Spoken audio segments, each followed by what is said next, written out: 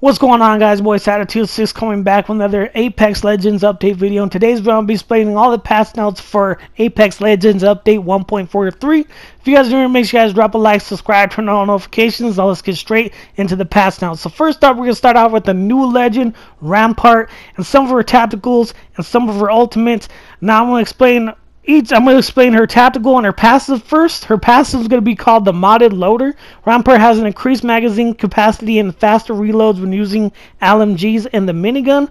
Modded loader also increases the amount of shots before overheating occurs, improves cooling when using the All-Star. Her tactical is going to be called amped cover. Rampart builds a crouch cover wall which deploys a full cover amped wall that blocks incoming shots and amps outgoing shots. A max of 5 amped walls can be deployed at a time. Now, ultimate in placed minigun Sheila. Her Rampart places a mounted machine gun that anyone can use with high ammo capacity and a long reload time. A max of 3 miniguns can be deployed at a time. For the new weapon, the Volt SMG, the first energy-based SMG to see regular use in the frontier, the Volt allows its operator to fire a salvo of energy-based ammunition, decreasing drag and making it possible to hit multiple targets within a short window. Now we're beginning a crafting system, so a little bit on that. We all know the RNG gods are not always on our favor when it comes to this. So you can find materials throughout the map via loot bins or material stations, then take these to a replicator, and the replicator you can find 8 different pieces of loot that you can craft. If you have enough materials, some of this loot rotates on a weekly or daily basis, but you always will be able to see what's currently craftable in the game mode selector or the map screen. Now, armor meta. Now, here's something that they're going to be changing with the way we're going to be getting shield this season. With Season 6, we're introducing some of the big changes in the way the armor works in the game. So first off, all the armor in the game is going to be Evo armor, except the gold armor. Now, when you find a white or blue, purple armor on the ground, it's pre-leveled armor. It's a pre-leveled Evo armor. It can be picked up like normal and continue to be involved. Red armor is not going to be the ground loot. It can only be achieved through evolving the Evo armor. So gold is not going to be a part of the Evo armor track. This can only be found in rare locations as usual. Now also, another interesting change is that players spawn with level 0 Evo armor. If you get in gunfights right away and do enough damage, you automatically level up in white armor. You can continue to take that all the way to red. Now, here's some changes to the health that you need to get when you're trying to level up the Evo this season. The last big difference is that all the armor is going to be down by 25 health. That means players with purple and gold armor have 175 health, not 200. Red armor gets you 200 health, and you can no longer get 225 health.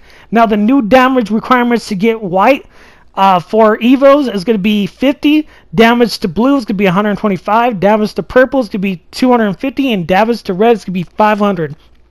Also, they're introducing halo sprays. Halo sprays are a new way to emote in the arena. By using the emote rule, you can throw down these legends calling cards to taunt bested enemies or future challengers that you're not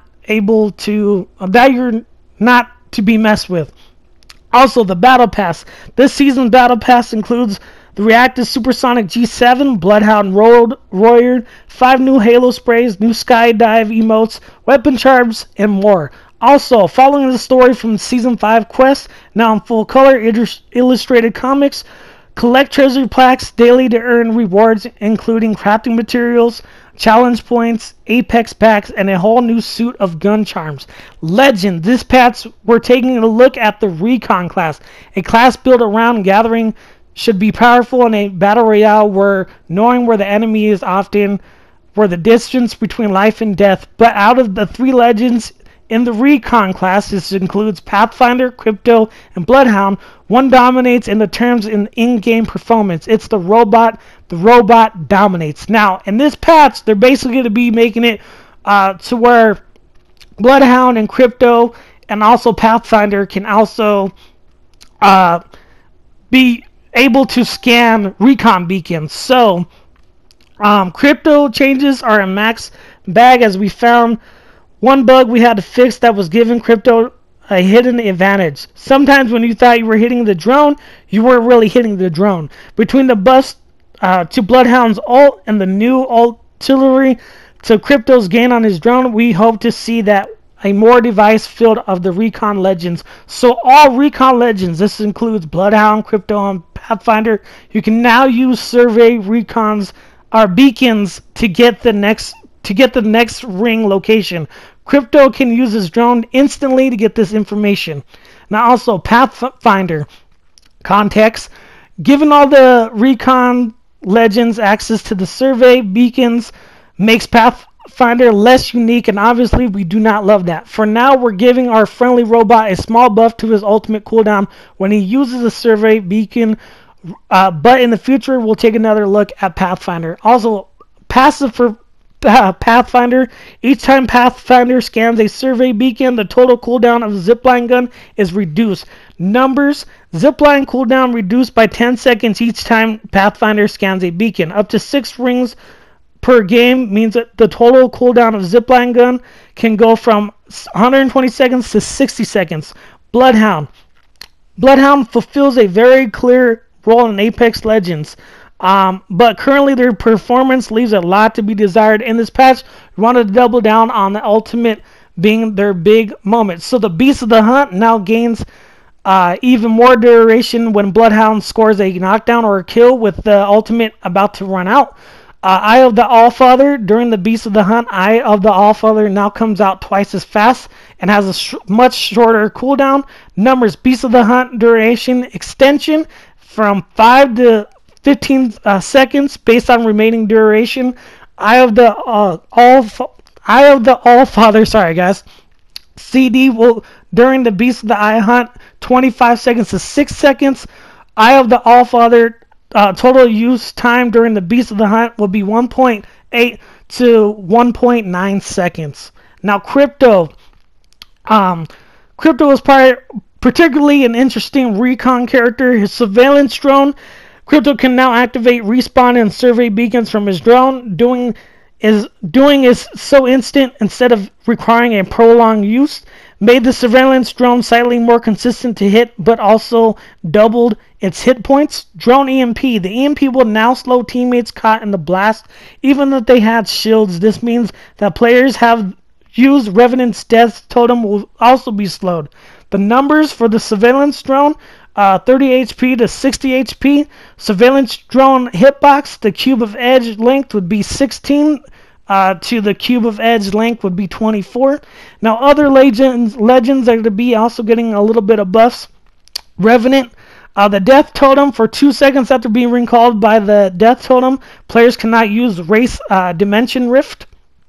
Also Octane, now you can use stim while healing, but stim will not remove the slow you incur from healing. Loba, the black market lowered cooldown from 3 minutes to 90 seconds. Gibraltar, also known as Gibby. Can I get a Gibby in the chat if you guys made it this far? Defense bombardment increased cooldown from 3 minutes to 4.5 minutes. Bangalore Rolling Thunder decreased cooling down from 4.5 minutes to 3 minutes. Watson, her interception pylon, the trophy system will now shoot down caustics barrels in flight if they would have land inside the range of the trophy. Loot, they've added extended energy mags and a turbo charger hop up. Also, the precision choke removed precision choke from the loot pool, but it will be now interrogated into the triple take and Peacekeeper by default. Fire select toggles on and off the choke. And also in the supply drops, as you guys know, this could be our last day to use the R99. R99 is going to be in supply drops now. Damage increased from 11 to 12. Increased magazine size to 32. Ammo reserve clip is going to be 160.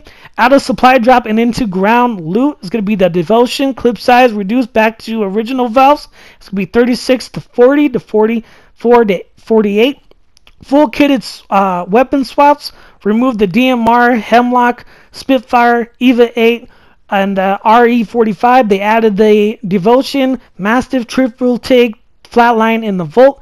updated loot, sniper ammo, increased pickup from 8 to 12, increased stack size from 16 to 24, energy ammo, reduced amount pickup from 30 to 20, updates on the guns, reduced on the Hemlock to be reduced vertical recoil in the burst mode, slightly reducing recoil in the pattern on second and third shots, so first burst kicks less.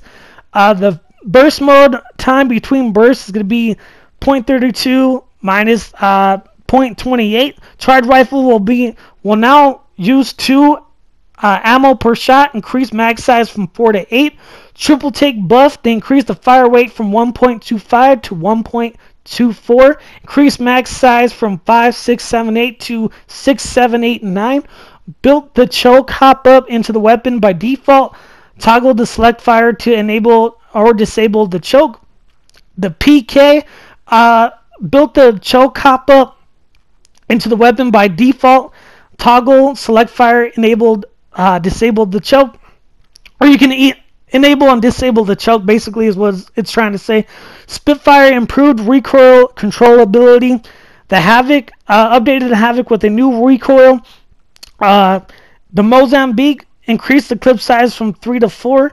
The P2020 increased the damage from 13 to 25. Increased hammer point damage multiplier from 2.7 to 2.35. This will leave the hammer point P2020 damage unchanged in most scenarios. Increase the max size from 10, 13, 15, 18 to 12, 14, 16, 18. The Sentinel only requires one shield to charge, or only requires one shield cell to charge if the player has gold armor. The Prowler slightly reduced vertical recoil in the burst mode, increased horizontal recoil in the auto mode.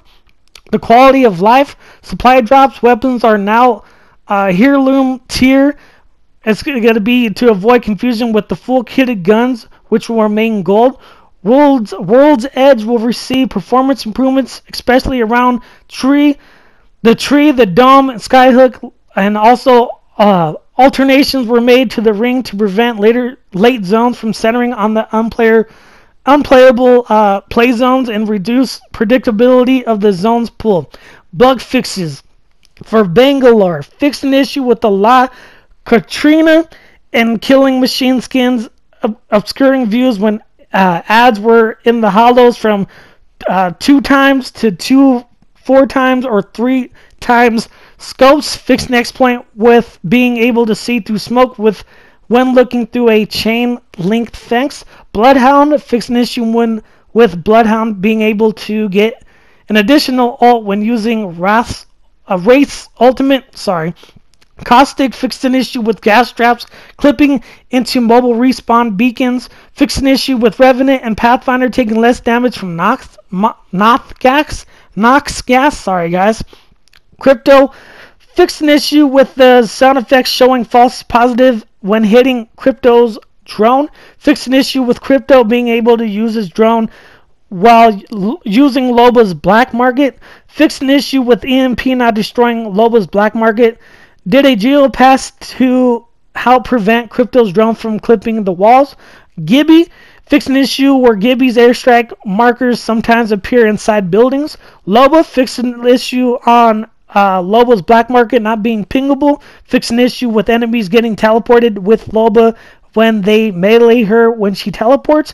Mirage fixed an issue with decoy flying rapidly across the ground when players take control of it before a jump tower or geyser.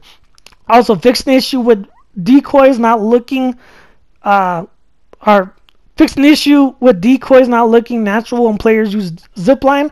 Fixed an issue with decoys getting launched into the air while players enter race portal. Fixed an issue with Mirage's decoys with sometimes not deployable while skydiving. Octane fixed an issue with jump pads disappearing when placed on ordinances. Fixed an issue with jump pads disappearing when placed under loot ticks.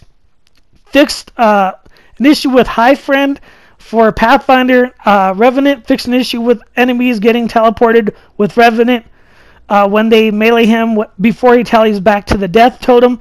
Wraith, they fixed an issue with Wraith's portals pushing players beneath the Geo when a death box is on the other end. Fixed an issue with Wraith's tactical losing velocity when pressing the fire button during the tactical. Fixed an issue when Death Totem and Portal are too close to each other, causing players to auto-enter a portal upon Death Totem recall. General fixes for Season 6. Fixed an issue with Evil Armor doubling the effect of leveling up. This caused some brightness on the screen. Fixed an issue with the train killing players when coming out of Wraith's portal on the train. Fixed an issue with some vertical zip lines not correctly placing players once they get off the zip line. Fixed an issue with spectator view pinging the last pings when swapping through views. Private match issue. Fixed an issue for knockdown state and eliminating squads when no one had a gold shield. Fixed an issue where death protection runs out with an active DOC medic nearby. DOC would not start healing you.